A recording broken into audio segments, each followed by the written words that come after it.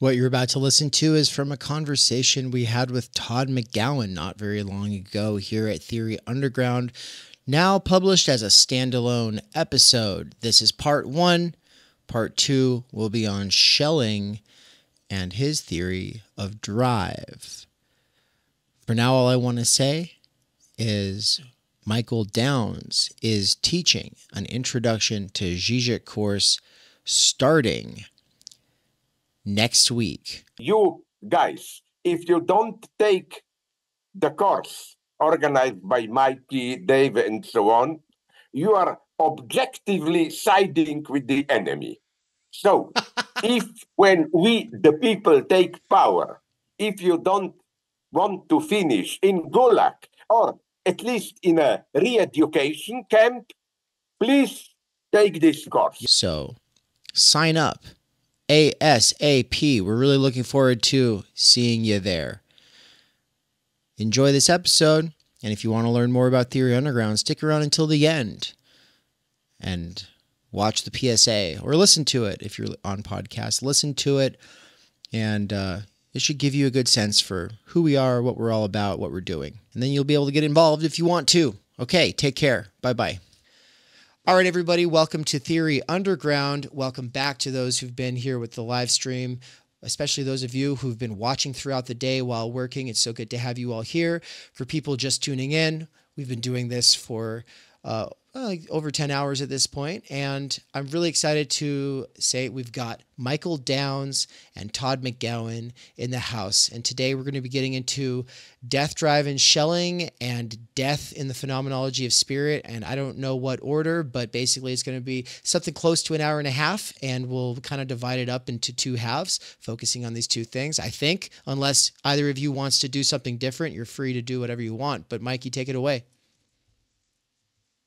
Okay, so yeah, I mean, look, Todd and I had this great conversation a week or so ago about Schelling, and after I got off the phone with him, I'm like, God damn it, I wish that was had been recorded. Because look, I mean, whenever anybody interviews Todd, they're going to talk about his work, or they're going to talk about Hegel, or they're going to talk about Zizek, or they're going to talk about Lacan, and you know, Todd is also, I mean, he spent his life studying German idealism too, right? And so I've started to develop more and more of an interest in Schelling. Part of it is because I think Schelling is an interesting way of, I mean, look, everybody knows I'm finishing up my Nick Land book, which is a Zizekian critique of Nick Land. And there's a weird way where, you know, you can read Schelling as somebody who's kind of a forerunner for Nick Land's libidinal materialism. And yet, on the other hand, Slavoj reads Schelling into his philosophy at like the most fundamental level. And I think this aspect of how Schelling fits into Zizek's philosophy is often neglected. And so, yeah, I started talking to Todd about it, and I was getting so much out of it that I'm like, damn, I want to talk to Todd about this on stream at some point. And then the other thing is, so look, there's a section of the Nick Land book right now that I'm working on, and there's some quotes from him talking about Hegel.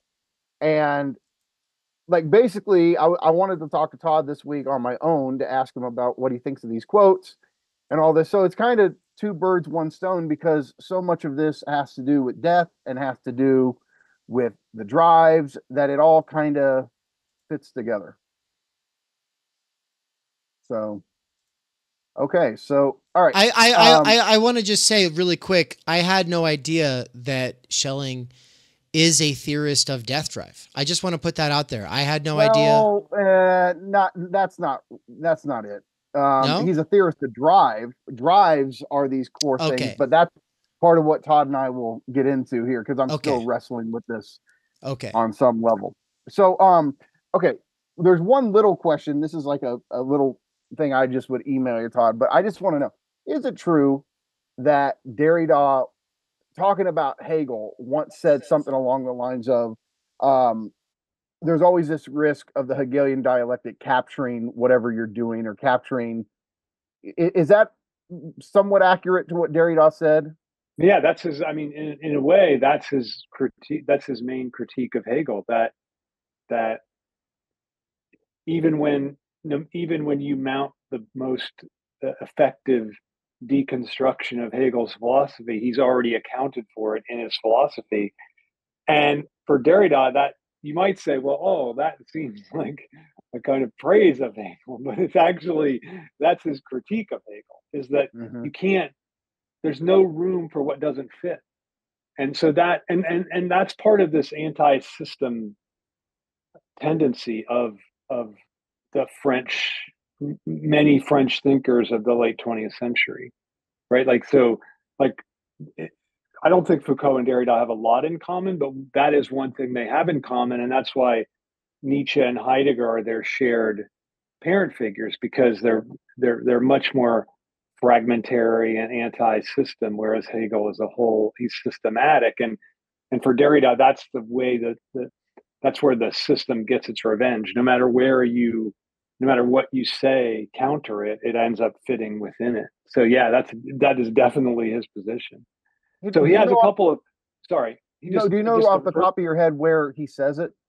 Yeah, so it's either in The Pit and the Pyramid, which is in Margins of Philosophy, or it's in the essay on Hegel and Writing Indifference. So it's not in Glas, which is the big book on Hegel, but it's not. It's a strange book. It's also on Jean Genet. It's like half, and it has two columns, the whole book. So it's very hard to read. I mean, it's intentionally hard to read and not disorienting so much. It's just hard to get a sense of what he's trying to do. But I think it's in The Pit and the Pyramid, the Margins of Philosophy. What about, he talks about Hegel a lot in Positions, right? Right, but that's more, right. So there he's talking about, that's an interview with two Marxists, and and then I think there's a third interview with like a structural linguist.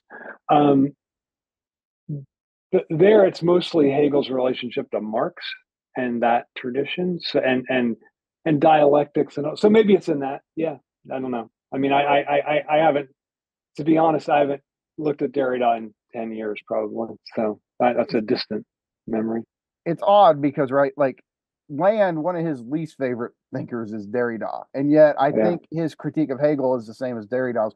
Well, does that make sense? Because they're both anti-system thinkers. I mean, so I think that their critique of Hegel is going to be similar along, in that sense. And I think on the same level, like you could say, Levinas would probably in some way agree with. Look, I think Land's main issue is he's going to say, okay, the Hegelian absolute, the system, sure, it's completely flooded with dialectical negativity, contradiction, but it doesn't allow for radical alterity. There's nothing radically outside the Hegelian absolute. And I mean, I would say that's his issue. I kind of feel like on some level you could say that with Derrida. I know Levinas would say, like, you're not going to capture the radical alterity of the other, right? And so, right. But my thing is, I guess is there a way for the Hegelian absolute to be the way we think about it and still leave room for radical alterity, or do we have to own up and just go, no, all negativity is somehow going to be part of the Hegelian absolute? Yeah, I think Derrida says, where is it? This I've looked at more recently. He says the problem is that there's no negativity without a prophet in Hegel, right? And I think so. So and it's an interesting extension. I think the parent figure for all this critique, it's not Nietzsche, because Nietzsche didn't read Hegel.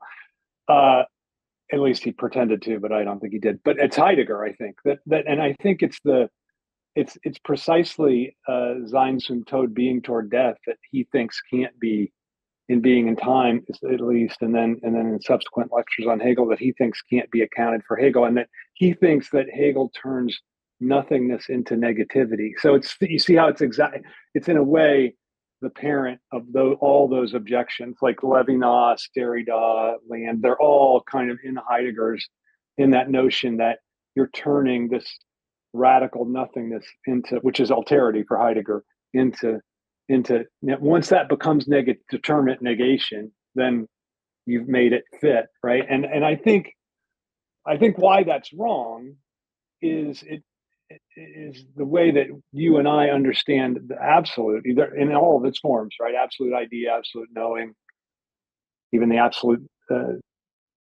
state or absolute work of art.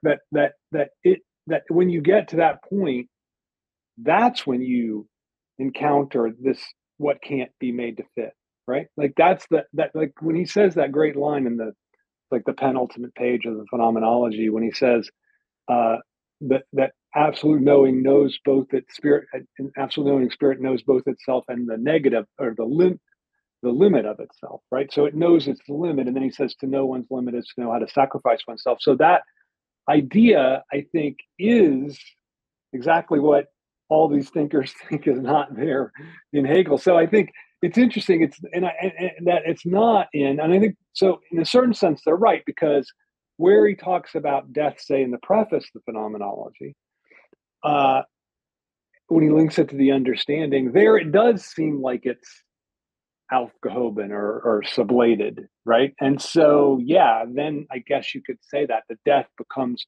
this encounter, and then in the master and servant dialectic, the fact that the servant encounters death in the way that the master doesn't is what propels the servant to greater consciousness than the master.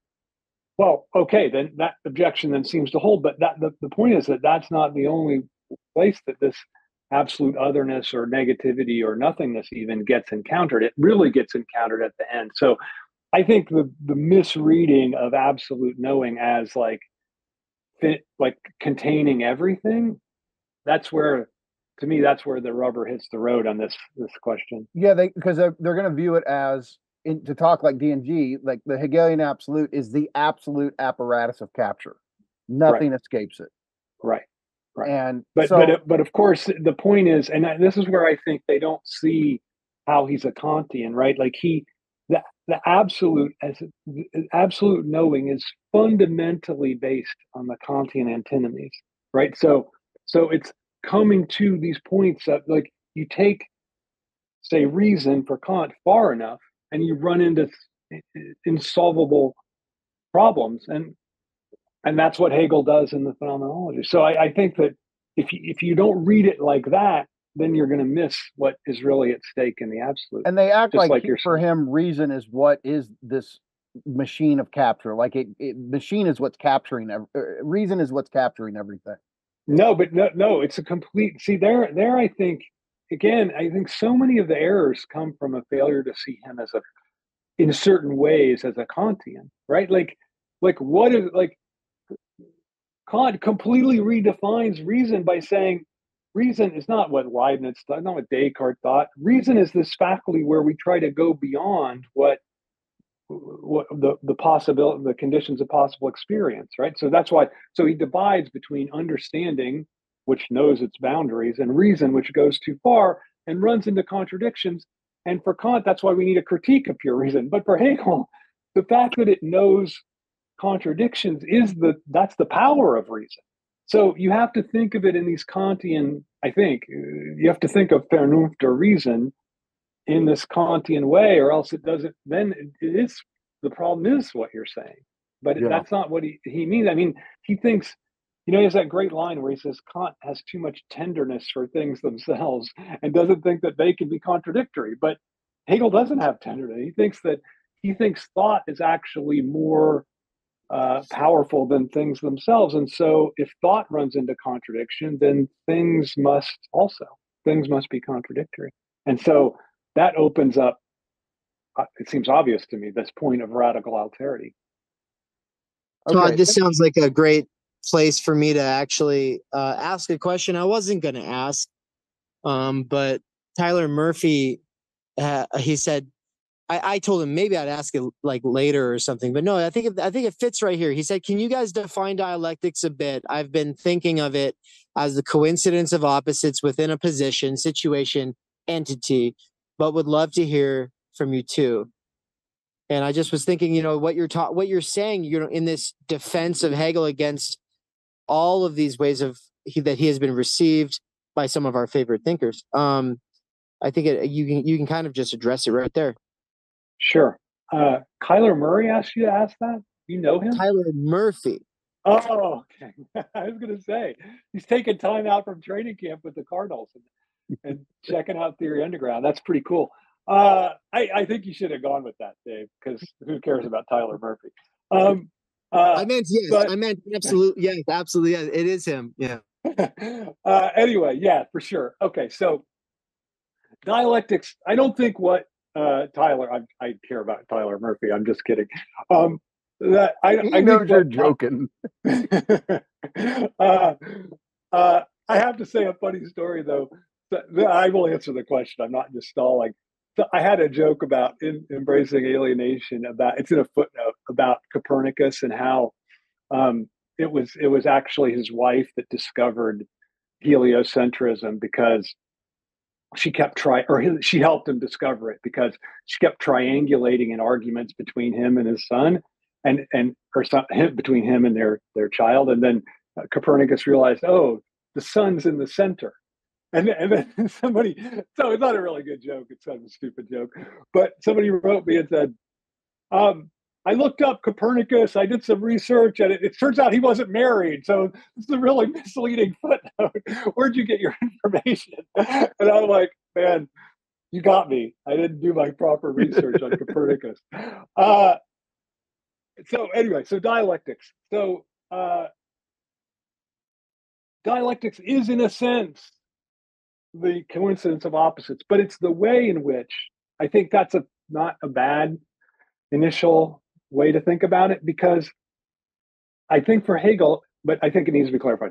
So I think for Hegel, dialectics, and for me, dialectics is how a thing's identity always depends upon what is other to it, right? And so that means to understand that, you have to understand the totality because everything is in relation to everything else. And so dialectics forces us to think the totality, how everything is in relation. But when you do that, and I think this is so I think it's considerably more complex. When you do that, then you discover that there is contradiction within the totality. So dialectics is always about discovering the contradiction by thinking all the relationality, thinking all the relations up to the point of their totality. Because if you don't do that, then it seems like there's no contradiction at all. Like you can say, oh, I mean, you can think about this in Marxist terms, right? Like I can say, oh, I go to work, I have a boss, my boss tells me what to do, I do it, there's no contradiction.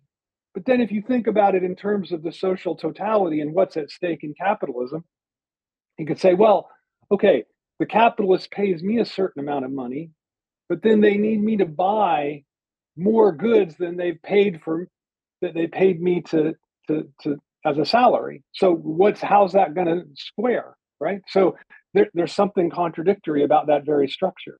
So there's all different ways to deal with it, right? Like debt is one way to deal with it, different thing.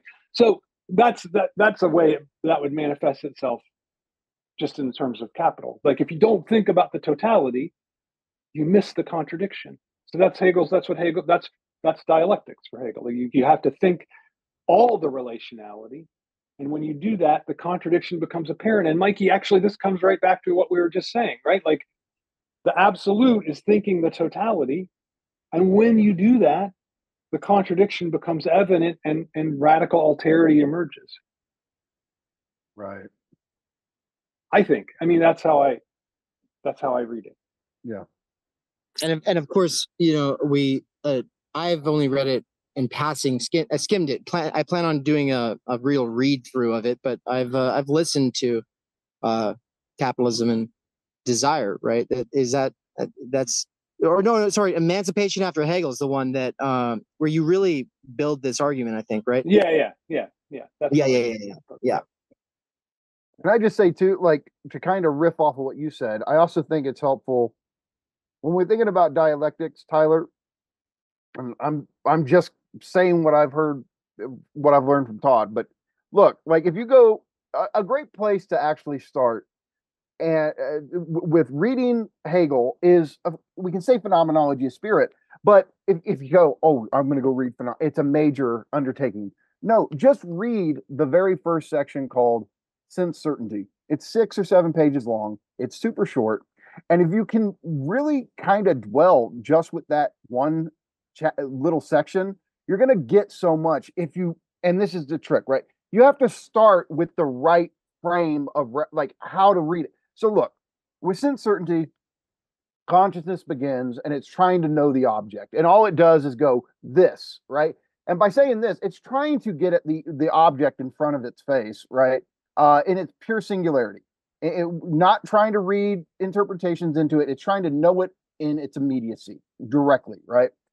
The point is, with language, when you say this, well, we apply that word to every object. So the name actually turns the thing you're trying to say into the absolute most universal term we have. So you're finding that sense certainty is shot through with contradictions. And so the key with thinking like dialectics is, in a sense, like the analysis of opposites or internal opposite.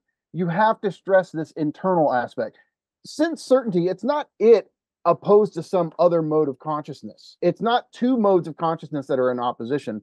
It's how sense certainty itself is completely opposed to itself within its very parameters. And it's almost, you can use Lacanian jargon here, but it's like sense certainty has an ideal image of itself, an ideal ego. This is what it likes to think of itself as. But when it gets into the mud, when it gets into the analysis, it finds that it's the complete opposite of its ideal ego. And so it does this in different ways. Well, I try to say this. Well, this is the most universal term. Well, then I try to say here. Well, here is every here, right? Here.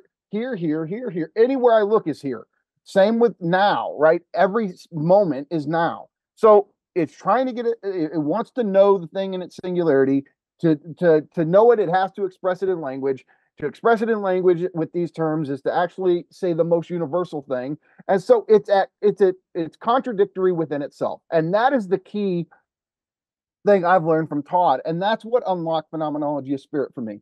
For me, I always went in with the damn thesis, antithesis, synthesis thing. And so when I'm in sense certainty, I'm trying to go, all right, where's the thesis? Where's the antithesis? How are they combined?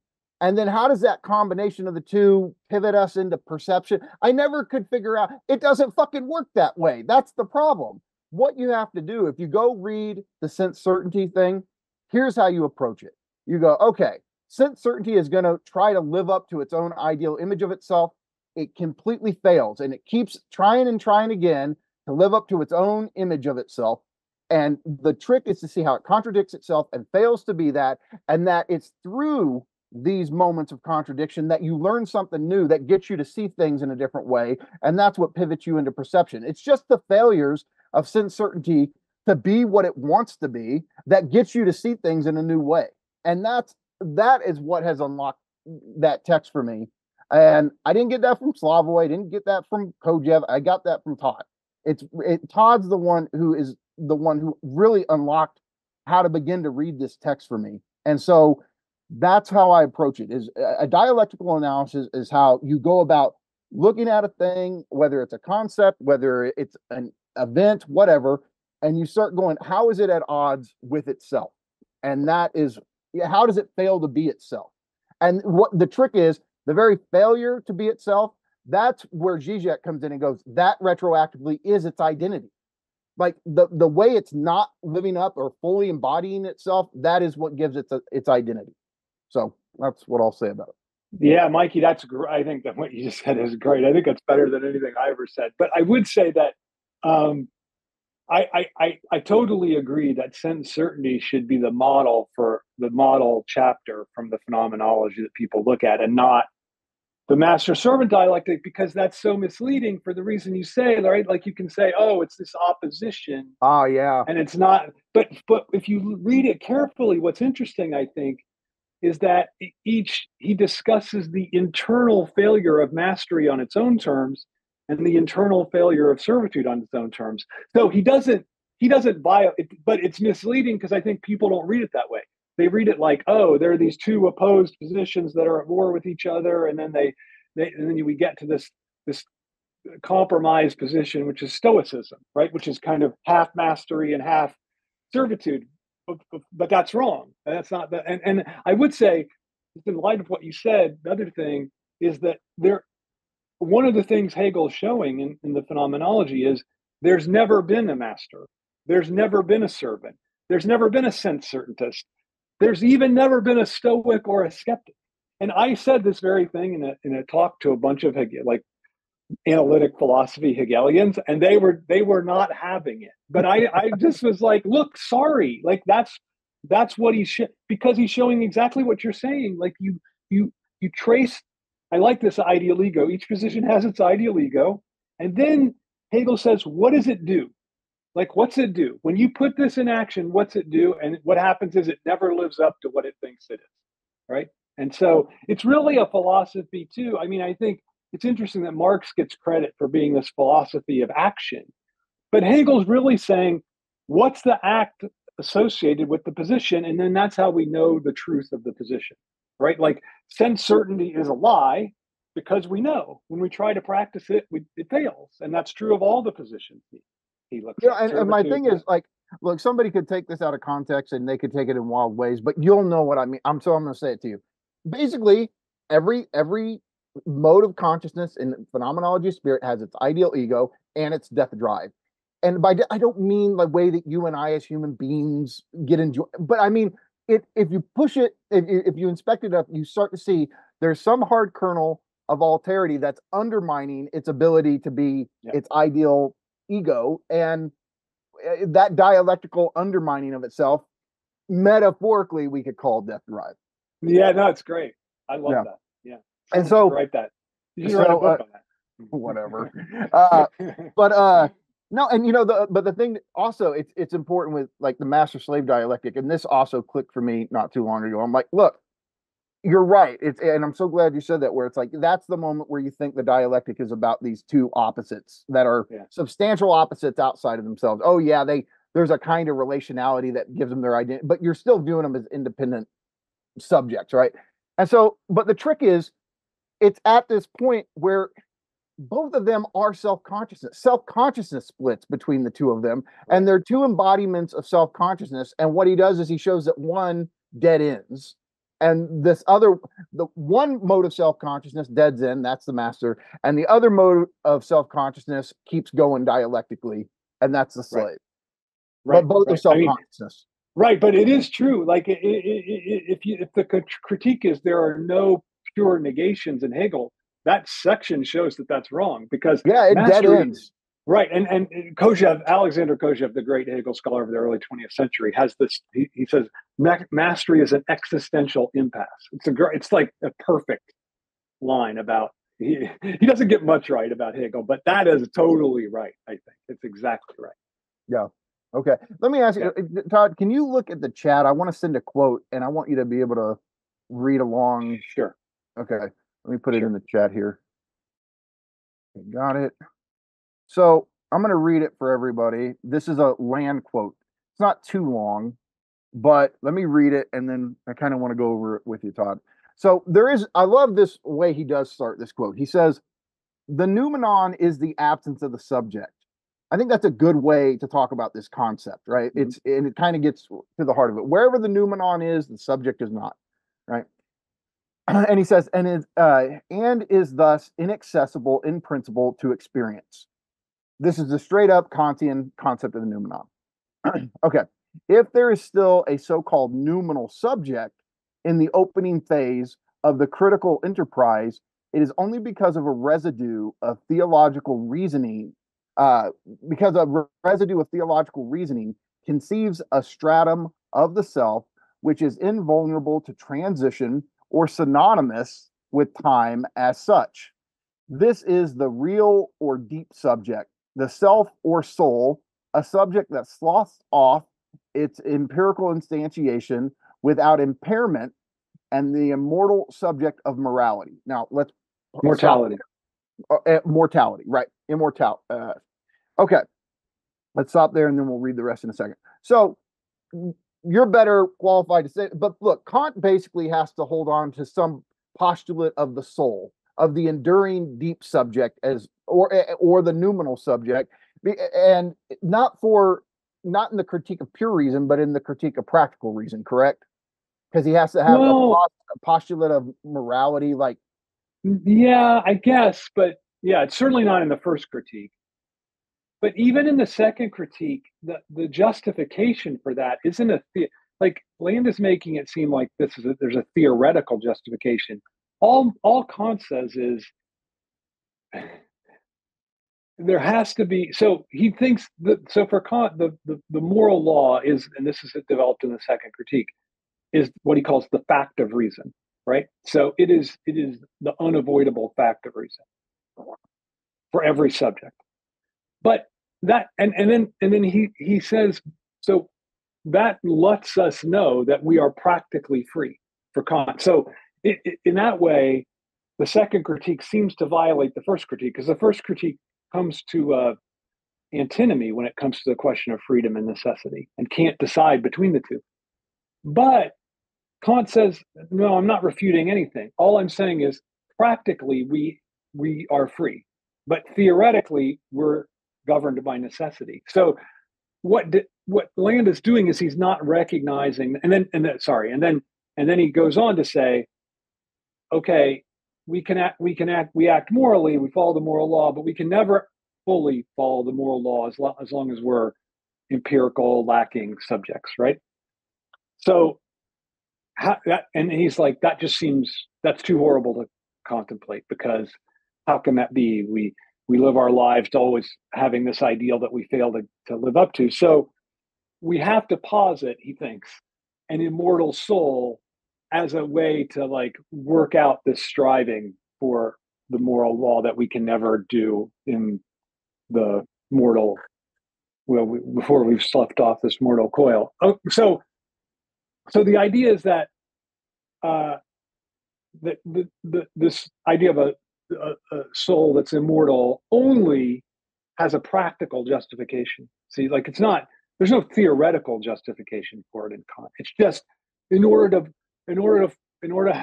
understand the moral law and to make it make sense to us, we have to posit this immortality of the soul. Look, if I try to strongman his argument, I think what he would say is, okay, it is a moral or ethical postulate, but when we think about what the immortal soul would be for Kant, it would be a noumenal, deep subject beyond our our empirical psychological. Correct. Except I think, isn't what's interesting about this quotation is that he elides the most important part of the Kantian subject. Is it? Which is the transcendental, right? Like it's not the like he's trying to make it, when he says noumenal, he's trying to make it transcendent, right? He's trying to say, okay, Kant has this empirical subject, sure, and then he has this transcendent noumenal subject. But the important subject for Kant is neither one nor the other. It's caught between, and even the moral subject is caught between. Like it's neither phenomenal nor noumenal. It's on the level of the transcendental, which is not transcendent. The transcendental means it's what the transcendental gives the rules that govern experience, but it's not just empirical, and it's not totally removed from experience either. So I think that he's kind of eliding that key way to think of Kantian subjectivity, in my view. That's what I would say. Hello, beautiful listener. I see you. Just kidding. I can't. But I have to interrupt this just really quick to make my own advertisement, my very own. The one that says subscribing, liking, commenting, it actually makes a really big difference. So even if you're just on the free side, shout out to you. Thanks for doing it. Make sure to subscribe and all that. Especially people on the podcast, make sure to say something nice in the reviews. It actually really helps. And I need reviews on every platform, all right? Because I just hate to say it, it matters, you know? I try not to chase the almighty algorithm, but also I don't want to have all of this beautiful content go to waste. And so I'm trying to walk a fine line between quality and quantity. And I come out way heavier on the side of quality, as you can obviously see we do here. But come on, let's push that subscribe button, you know? Let's smash that like button, you know? Like teach the algorithm what you actually care about, all right? And then maybe it'll show it to other people. That's great. All right, let's get back to it. So this is going to get more interesting. And for anybody who's wondering, this quote that we're analyzing from Land, it's from the Thirst for Annihilation, the section called Fanged Noumenon, which is maybe the only place that Land himself ever used that term. And it's on page 110. So, okay. So he does. Land thinks that Kant posits this noumenal subject.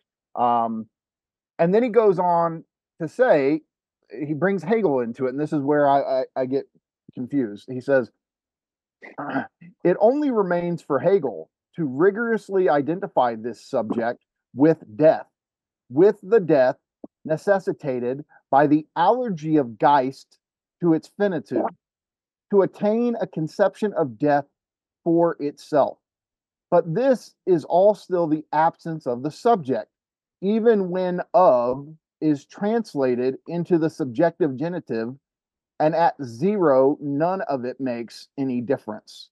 So part of me is like, okay, so somehow, let's read again. It only remains for Hegel to rigorously identify this deep noumenal subject with death, with the death necessitated by the allergy of Geist to its finitude, to attain a conception of death for itself. As a Hegelian, does that make sense to you? That doesn't make any sense at all to me. I have to be honest. I just don't know what he's saying. I don't know what he's saying. I don't. For one, I mean, all these. I mean, they are words. I understand the words, but I don't have someone on my teeth. I just don't. I don't understand what they're because, like, I'm not sure there's an allergy of Geist to its finitude. That doesn't make sense to me. The way death comes in the preface of the Phenomenology is as like death comes through the subject's finitude, right? Like and through the act of the understanding that the way that the understanding for Hegel divides the world up is that negation is death for Hegel. Negation is death, right? Like he even says death if that. You remember that line in the preface where he says death if that's what we want to call it, right? He's talking about negation. He goes death if that's what we want to call it, right? So there's constant tarrying with death in Hegel. Like and that's the way in which the servant shows its existential superiority to the master, who doesn't. The master's like, you know what? I want recognition. I don't care if I die. The servant's like, that's dumb, because if you're dead, recognition is worthless.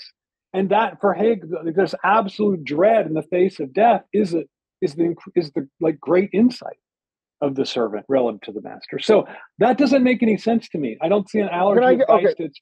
Yeah. Here's what I was thinking. Tell me what you think of this. Okay. Maybe he's doing this move.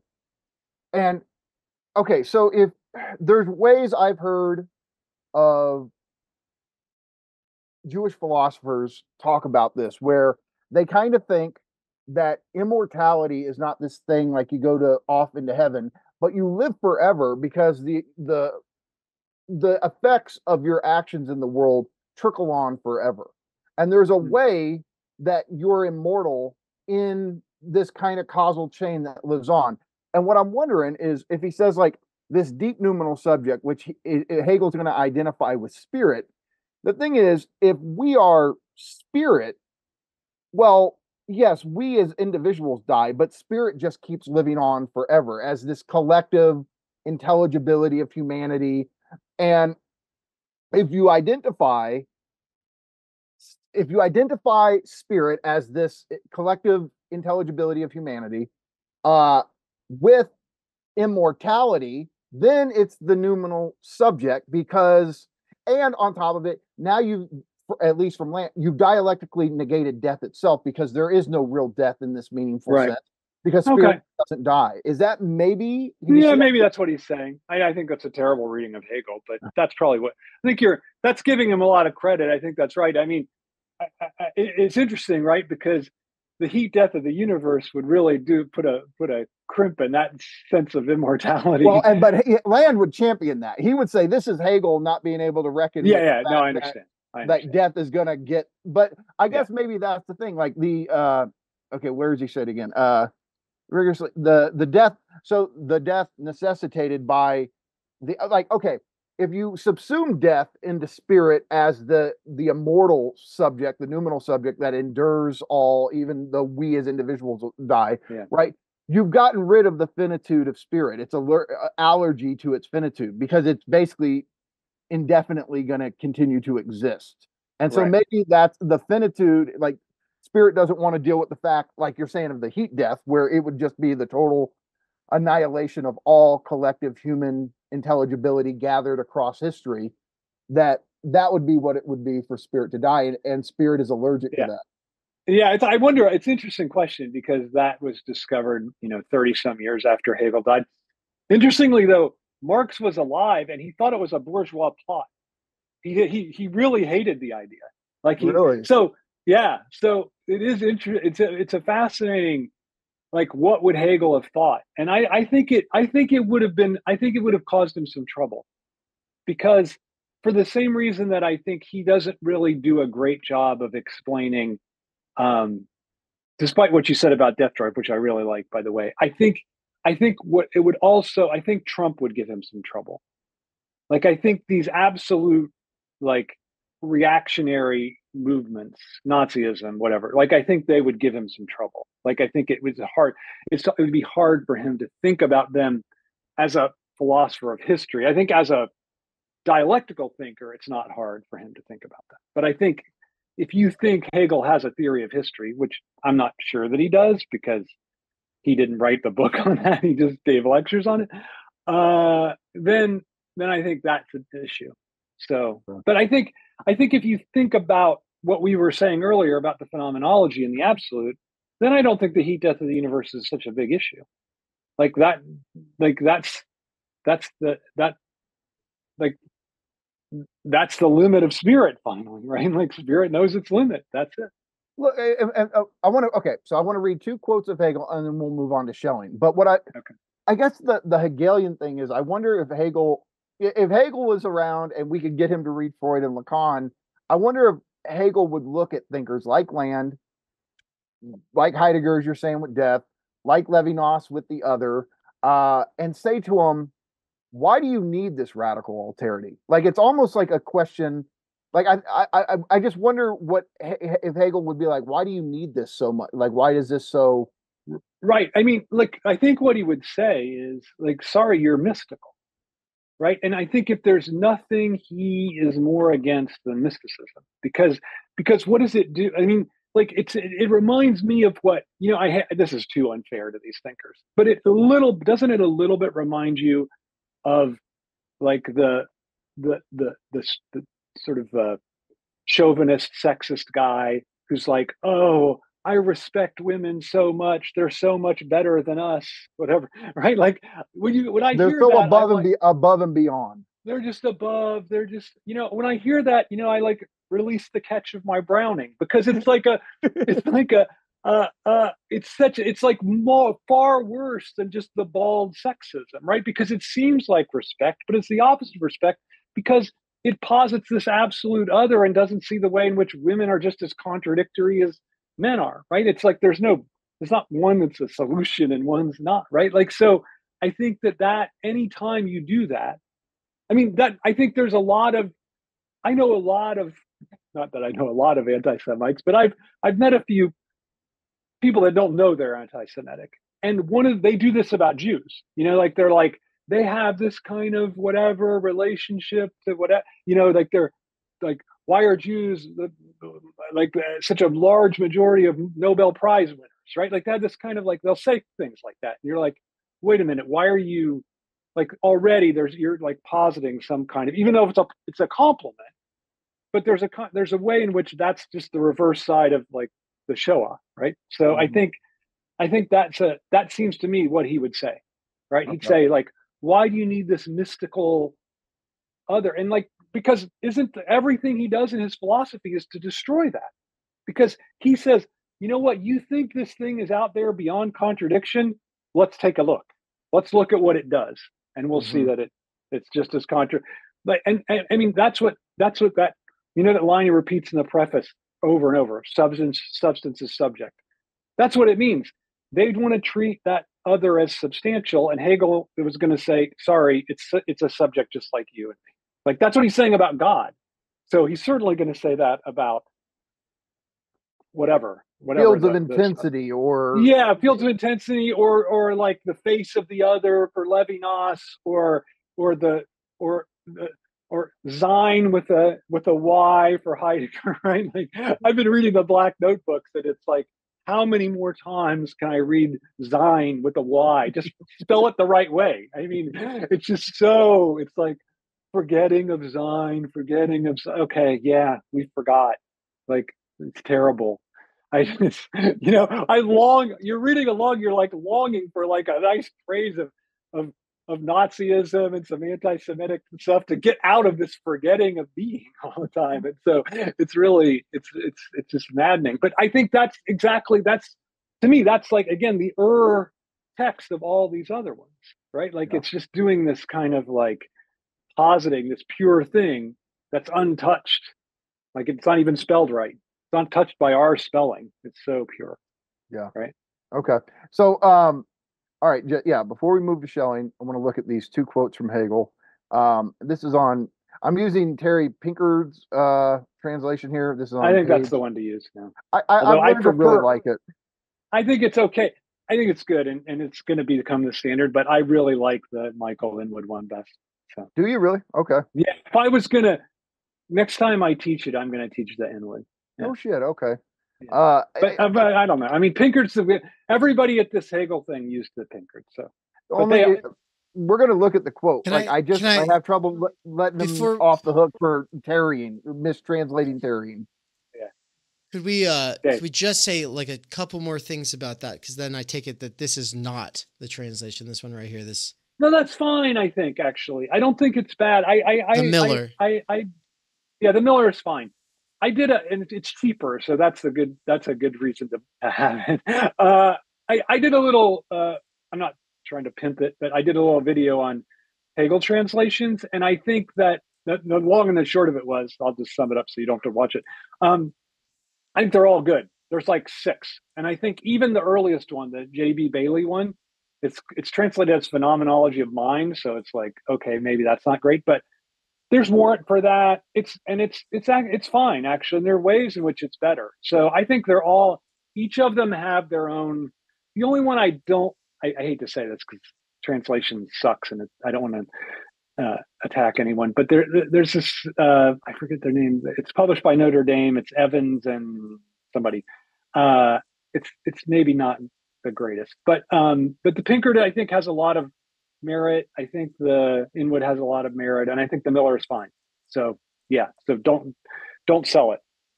Okay. Thank you.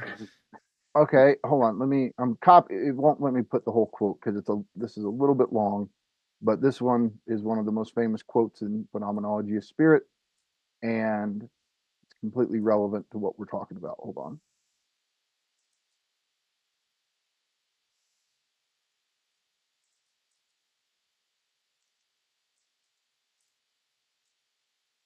All right, one more. Hold on. This will be our. Good. You're not quoting a thing that I missed. I actually kind of got that right, didn't I? More or less. Yeah. Okay. So these two, I want to look at the big famous quote. But all right. So the first one, Hegel says, "Whatever is limited to a natural life is not on its own capable of going beyond its immediate existence, but it is driven out beyond its immediate existence by an other, and this being torn out of itself, is its death." So, could you kind of reiterate like the point he's making there? Yeah. So he's just saying that things are contradictory, and they are destroyed not by themselves, but by death. And that's that's how their contradictoriness manifests itself. That applies to all other entities except us, right? And he thinks that the privilege of subjectivity, if you could call it that, is that it destroys itself, right? So there's a kind of death drive already lingering there, in the background. Right? Yeah, in the background, right? Because this, like, we aren't what this apply when he's talking about natural life here, he's not talking about us. So death doesn't destroy us from without, it destroys us from within. Like we are and so in this one sense, he's completely against Spinoza, right? So Spinoza says, like, no thing dies of its own momentum, its own volition. But Hegel thinks like that's what subjectivity is. Like we destroy ourselves. Like we are responsible. And he thought that suicide was, in a certain sense, the greatest act of the proof of subjectivity, right? That we're the entity that kills ourselves. So in the quote where he says natural life, because I'm trying to not read in my immediate natural life to means biological organisms, but would that include for him that's right, rocks and planets and? Well, ultimately, yes.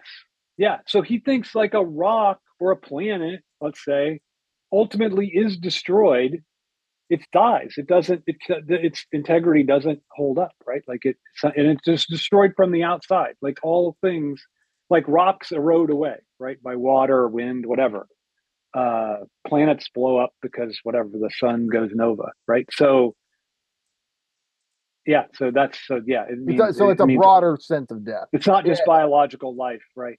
In existence or negation of one. I mean, here he might be talking specifically about the biological, but that idea applies to everything for him. Okay. So then I want to read just the famous quote here. We've got it in sections, so I'll read a section and then we'll talk and then we'll keep going. Okay. So Hegel says, and this one is in the Pinkard from pages 20 to 21. He says, as it used to be carried out, the analysis of a representation was indeed nothing but the sublation of the form of its familiarity. To break up a representation into its original elements is to return to its moments, which at least do not have the form of a representation, which one has simply stumbled across, but which instead constitute the immediate possession of the self. To be sure, the analysis would only arrive at thoughts which are themselves familiar and fixed, or it would arrive at motionless determinations.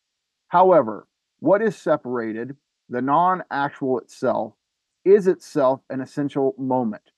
For the concrete is self-moving only because it divides itself and turns itself into the non-actual. Todd, could you give us a Yes, I know he could be clearer. So here, what he's saying is that, and he's talking about the act of understanding here and what it does. That things they are only understood. They only become what they are through this dividing of themselves and becoming what they're not. Right, and I think. The concrete is self-moving. It even if you can even think about this in terms of like our everyday movements, right? Like we're in a certain position, and then we move in some way, so we become what we're not, and that like we move into a space we weren't in. We drink some. I mean, he uses the example of eating an apple. Like we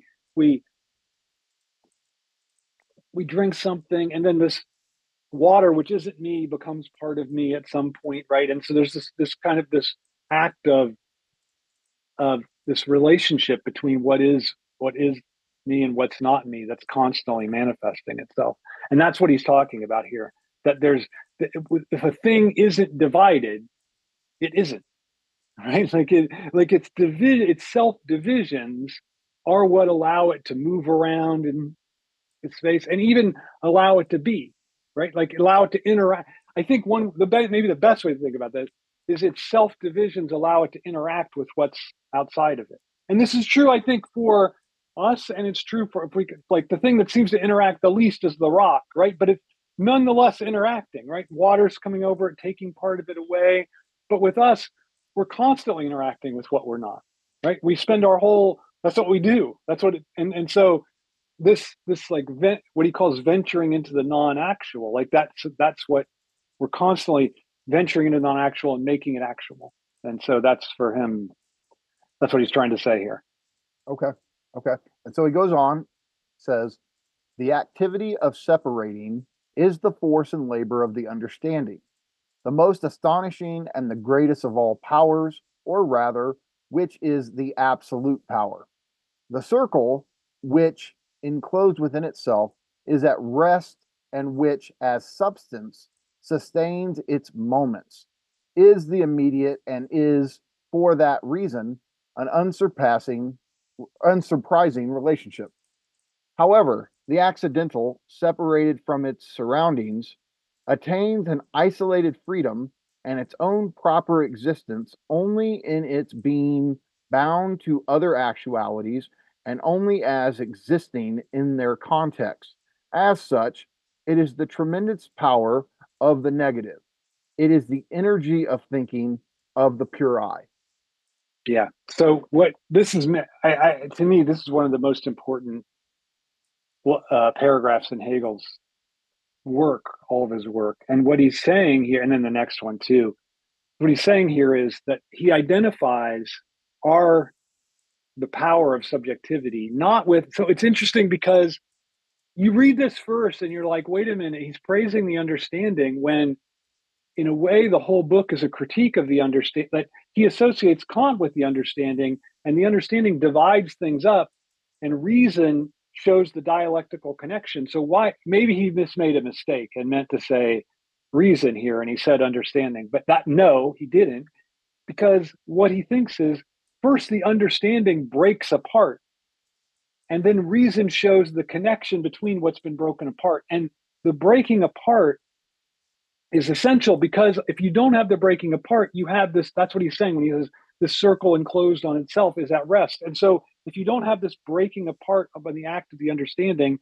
then you just get you get Spinoza. Everything is one. And you don't get a dynamic structure. And so the act of the understanding splitting things off from each other, which is what subjectivity does, it looks out in the world and says, because there's no, like, why should it be? I'm looking out my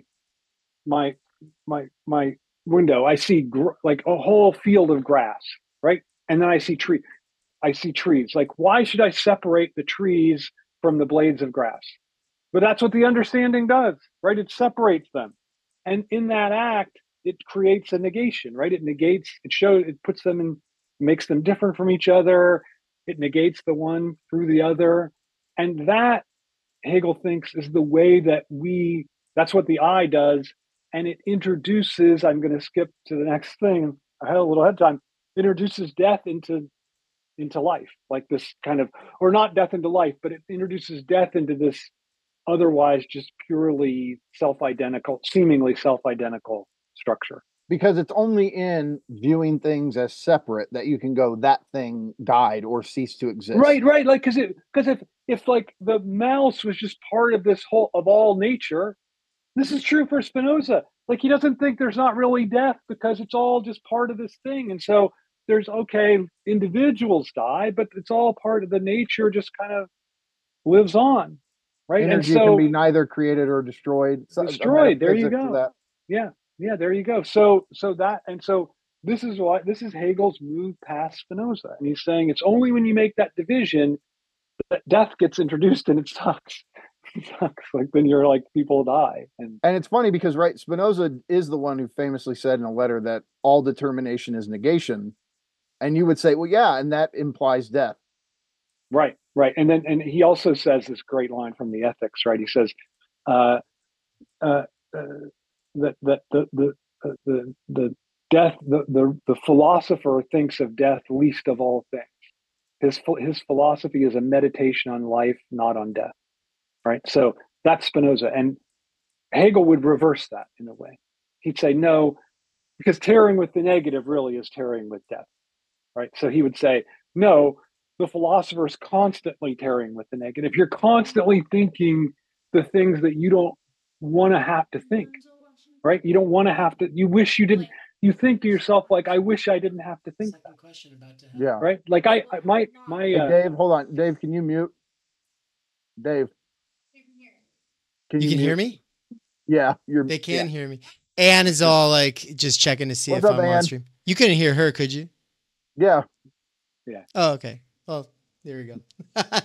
So, she was joking, but, yeah. So we're about to switch over to the second question here. I was just letting her know we've got half the stream basically still for this segment. So, are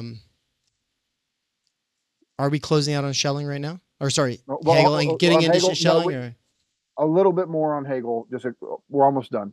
Okay. Okay, but Todd, I also think maybe one of the things when I was studying Heidegger all those years was he just totally ignores Spinoza, and that quote makes me wonder, like, well, maybe that's why he ignored him. Is Yeah. you know, like, how dare you say Yeah. a philosopher doesn't think about death, right? All right.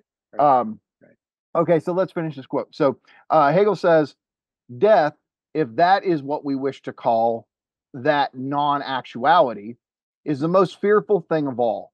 And to keep and hold fast to what is dead requires only the greatest force. Powerless beauty detests the understanding, because the understanding expects of her what she cannot do. However, the life of spirit is not a life that is fearing death and austerely saving itself from ruin. Rather, it bears death calmly, and in death, it sustains itself. Spirit only wins its truth by finding its feet in its absolute disruption. Spirit is not this power which, as the positive, avoids looking at the negative, and is the case when we say of something that it is nothing or that it is false, and then, being done with it, go off on our own way onto something else. No, spirit is this power only by looking the negative in the face and lingering with it. This lingering, tarrying, is the magical power that converts it into being. See, that's where I think Land would say that's where spirit is swallowing death, and like it's integrating Right. the radical alterity into itself. Right. But it's, I mean, again, I still have the objection about the absolute, which we started with, but Yeah. I would just say he's not integrating it. It's like making it its principle, right? In a certain, like, it's not, spirit isn't the conquest of death. It's like how do you, like, it's the constant tarrying with it. I mean, what more could you ask? I mean, that's why I think Hegel causes such a problem for Heidegger, right? Like, because Heidegger wants this philosophy of Sein zum Tod, of being toward death, and Hegel already kind of has it, and so he should be much more allied with him, but he can't. You know, there are all these other kinds of differences between them, and so I think he can't.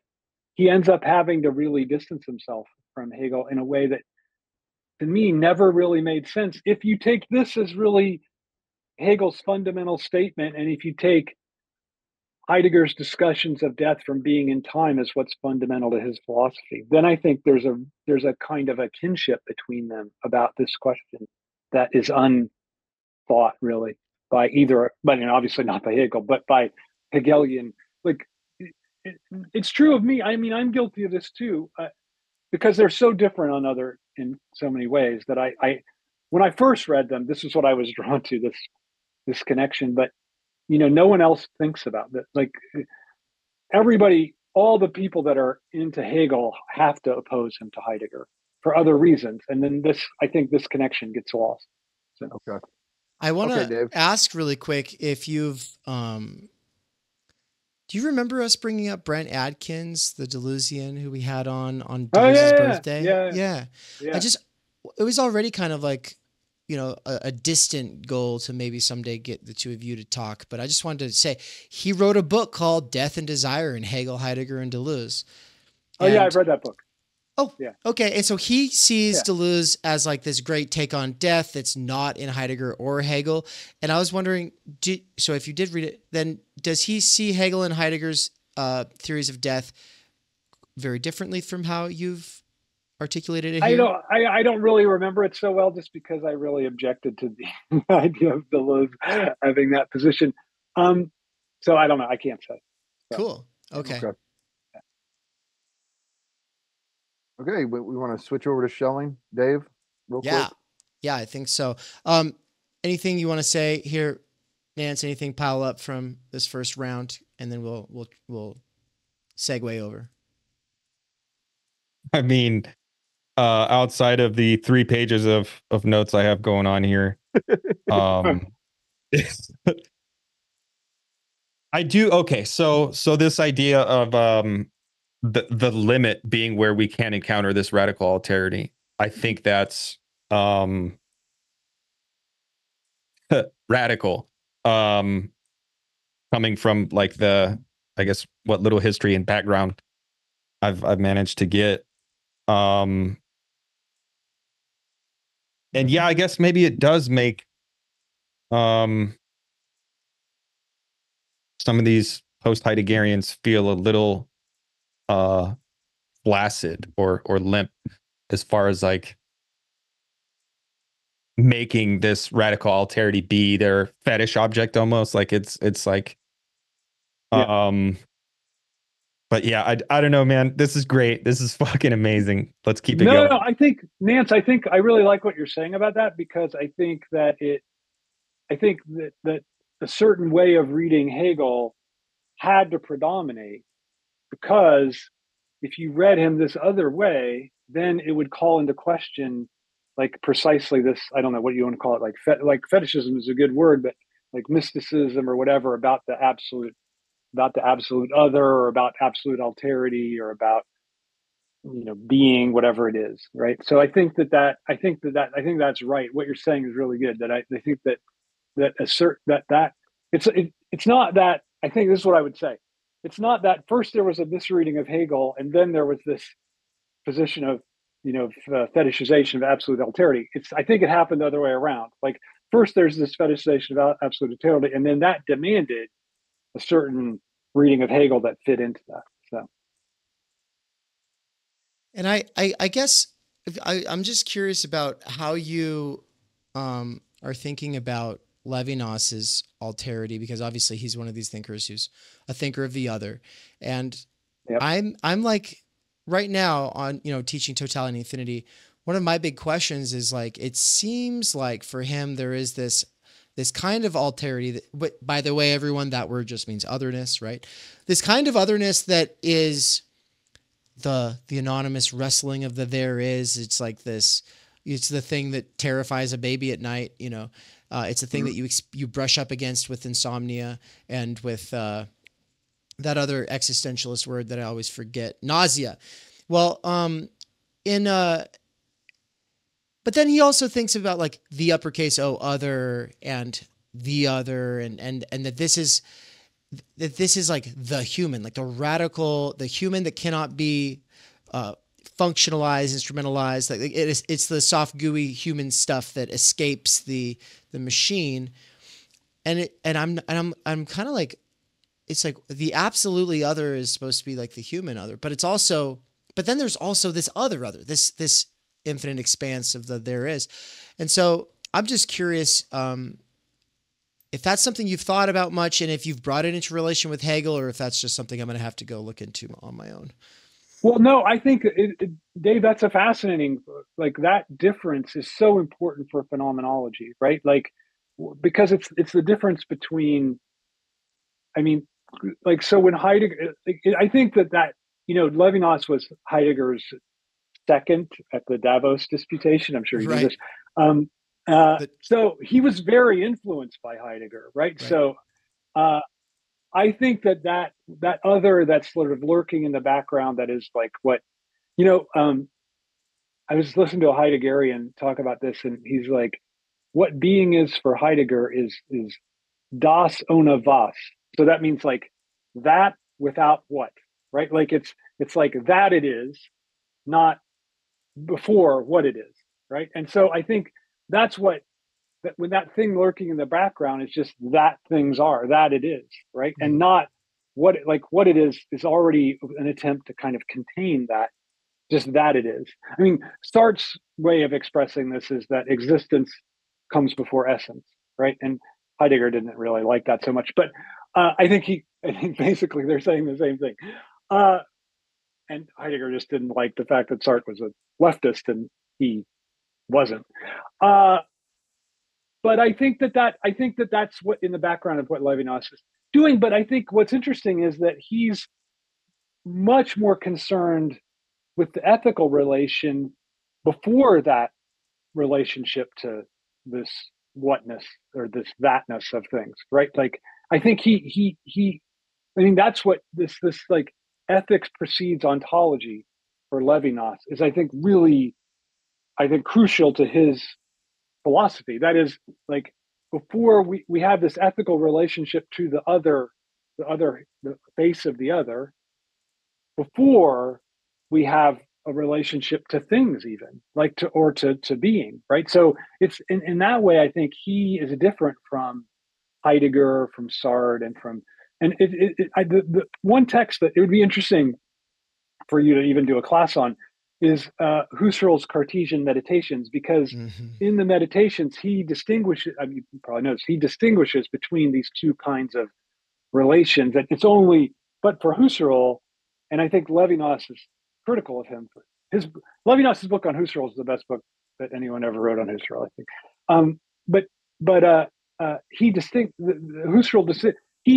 For Husserl, the way our relation to things comes first, and then our relationship to the other, and Levinas is reversing that. So that's all. I mean, I think that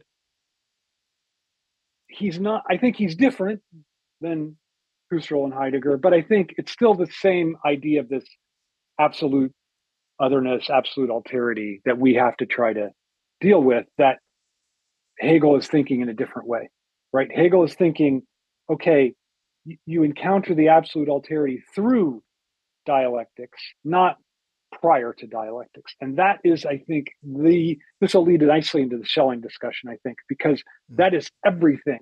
And that's why I think phenomenology is ultimately go back to the beginning. Phenomenology, not phenomenology of spirit. Phenomenology like Husserl, Heidegger, Levinas. It's ultimately a back to the beginning. Let's get back to the originary.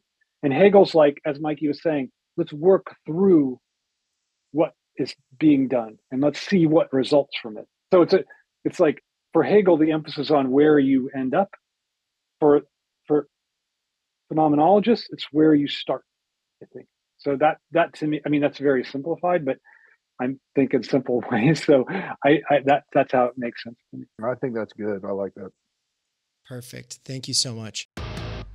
We cannot do direct revolution, but the only way to lay the foundation for it is to do what you are doing to move the underground. It's a theoretically correct title. Welcome to Theory Underground, a place for workers with earbuds who are tired of letting others read and think on their behalf, slipstreaming our way into an understanding of the situation that short-circuits the deadlocks of our moment. Research at Theory Underground focuses on what is most important for understanding our current situation: theory of the subject, capital, time-energy theory, critical media theory, CMT, and the most essential critiques necessary for understanding why the theory, ideology, and common sense of influencers left to right misses the mark. Theory Underground is coming to a city near you.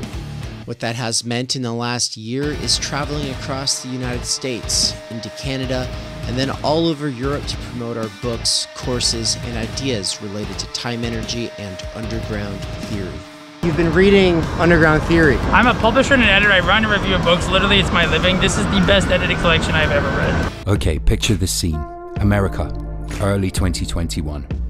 An Amazon warehouse worker arises from the emerging underground theory internet scene to create spaces for untimely topics and concerns that are too often neglected or kept in isolation today. Joined by a revolving cast of underground theorists, academics, and critics, he establishes what will become Theory Underground, a teaching, research, and publishing platform by and for working class intellectuals, autodidacts, and academics who want to do more than they're able to do within the confines of academia.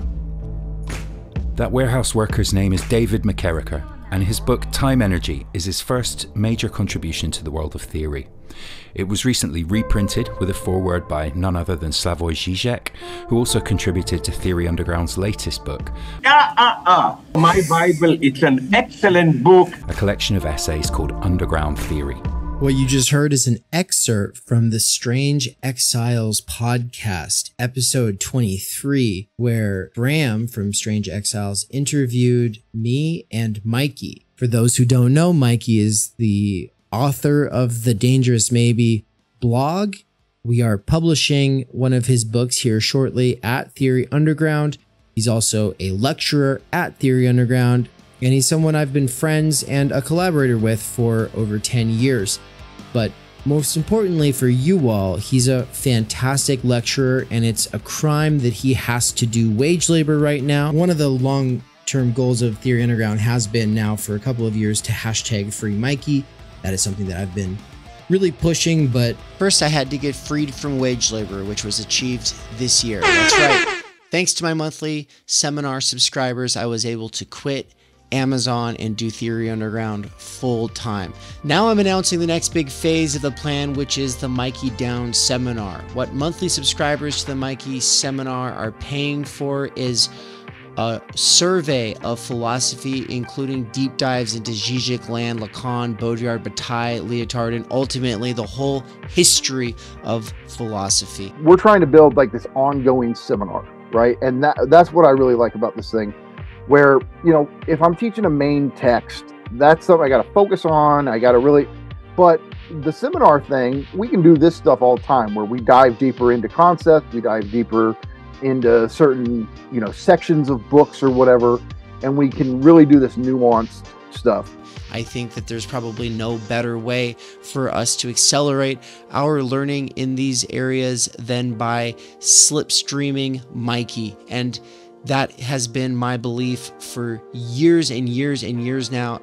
It's official. You're able to help out. You're able to get involved. You're able to benefit directly from liberating him from wage labor. Get on it right now. Do it. Just go. Stop what you're doing. Go click the button, subscribe. This is what you do. Subscribe to him. If you're already signed up for the ongoing Theory Underground seminars, then that's the ones that I do with my wife, Anne. Though that's getting an upgrade, which means that I will be doing one session per month that is just me, and then I will also be doing the ones with Anne, which are a crash course in sociology, anthropology, the social sciences, and ultimately Marx, Heidegger, Levinas, Bourdieu, imminently critiquing pop psychology, sociology, self-help, and ultimately the doxa of our time. But if you would like to be a subscriber to both Mikey's seminar and the seminar that the Snellgrove McCarrickers are doing, then the best way is to become a tier 4 subscriber, or you can be a tier 2 subscriber to each of us. The reason this matters is because tier 2 is like pretty much the best bang for your buck. It gives you huge discounts on all of the courses that we do. But if you can't afford it, tier 4 is amazing because it gives you tier 3 access at both Mikey's seminar and ours. And finally, not everybody has time to be part of these ongoing research seminars, and they just want to fund the paid content for the YouTube and podcast. And so thank you so much to our patrons over at Patreon. They're the ones funding all the free stuff. So big thank you to Bert, Marilyn, Carl, Sahil, Zozandra, Nikolai, Darian, Tyler, and Mandeep, and all the other wonderful patron people. Patreon people. And thank you to all the other wonderful Patreon people. Thank you so much to all of you patrons, and also to the special subscribers and the paying subscribers. Oh my god, it's just so awkward. Thank you, patrons. Okay. And to all the other wonderful patrons, thank you so much, all you patrons. And also a special thanks to the subscribers on the YouTube side, as well as the paying subscribers over at Substack. Why can't we do this? Fuck. You guys, please. Just thank you. Thank you, everyone, for making this bullshit possible. Thank you to the subscribers. You did so good. Thanks, guys.